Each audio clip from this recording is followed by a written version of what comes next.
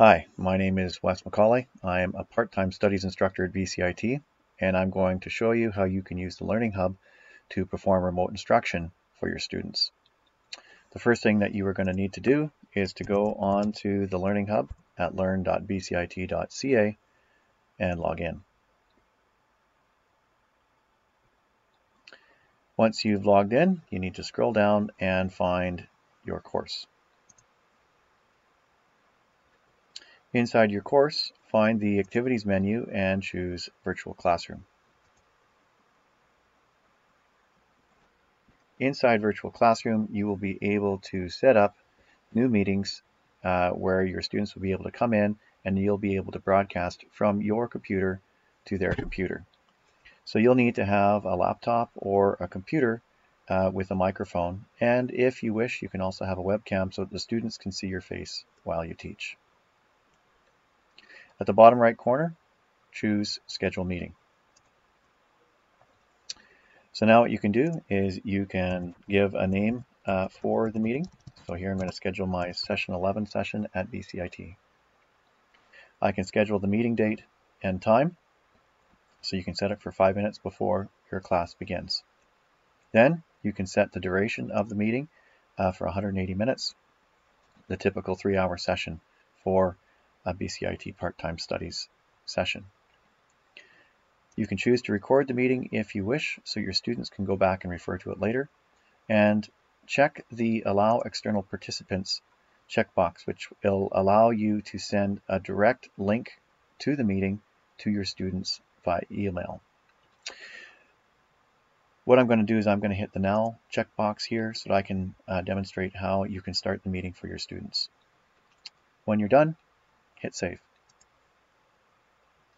Now, if your session is not for a couple of days, you can close down the Meetings tab, and then if you want to start the meeting, come in before class starts, and again log into the Learning Hub, find your course, and then find the Virtual Classroom again in the Activities menu for your course.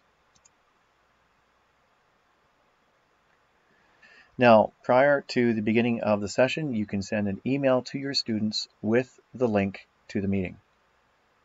So if you remember that checkbox I advised you to check a few moments ago, this will allow you to have the copy external link available to you.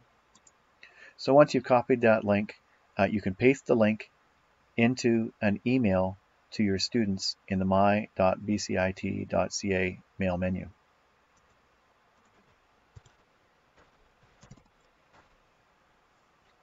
So you can log into my.bcit.ca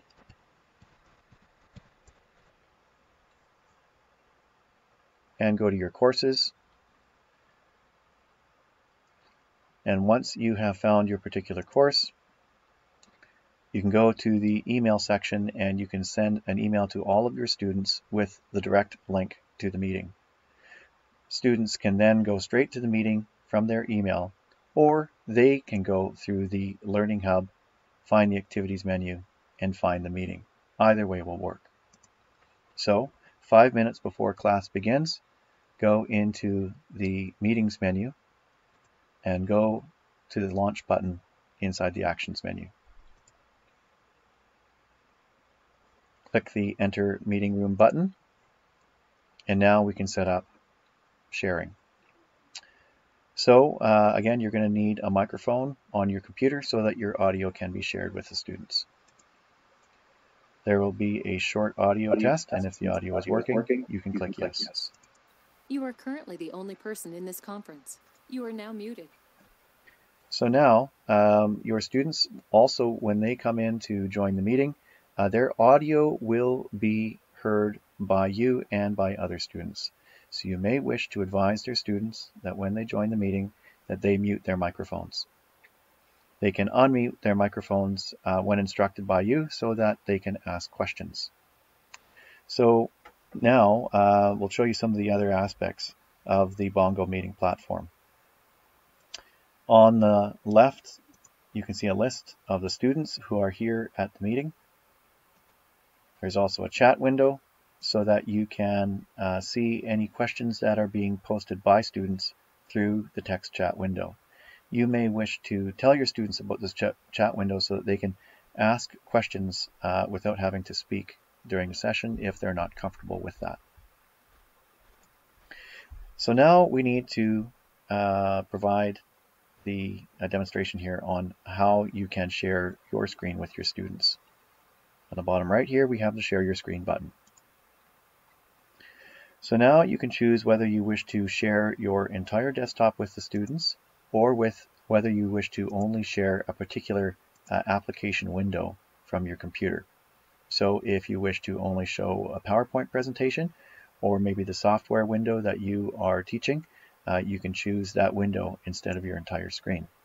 It is convenient to share your entire screen, but just be aware that students are going to be looking at your desktop as you see it on your computer. So now my entire screen is being shared, so you can see I'm kind of getting the windowed effect here as I share my screen with my students.